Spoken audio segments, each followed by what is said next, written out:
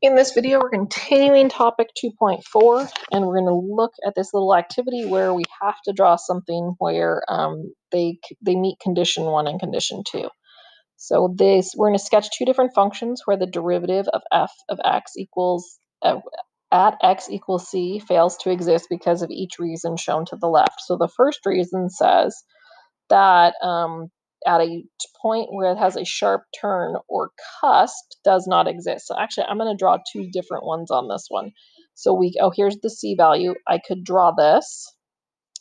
I also could draw something that looks like this.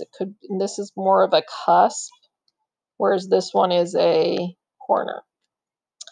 And then on the second graph here, it says we're supposed to draw one where we have a vertical tangent, and at C is here. So I'm going to draw something that looks like that and like that. And that definitely has this vertical tangent line right in there.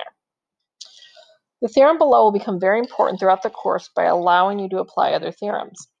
So if f is differentiable at x equals c, then f is continuous at x equals c. So what this is saying is that differentiability implies that it is continuous. However, the converse of the theorem is, they're asking, is the converse of the theorem also true? So if it is continuous, okay, then it's differentiable. Well, we just went through this whole thing where we have a continuous function that looks like that, but we know at that corner it is not differentiable. So this is in fact false.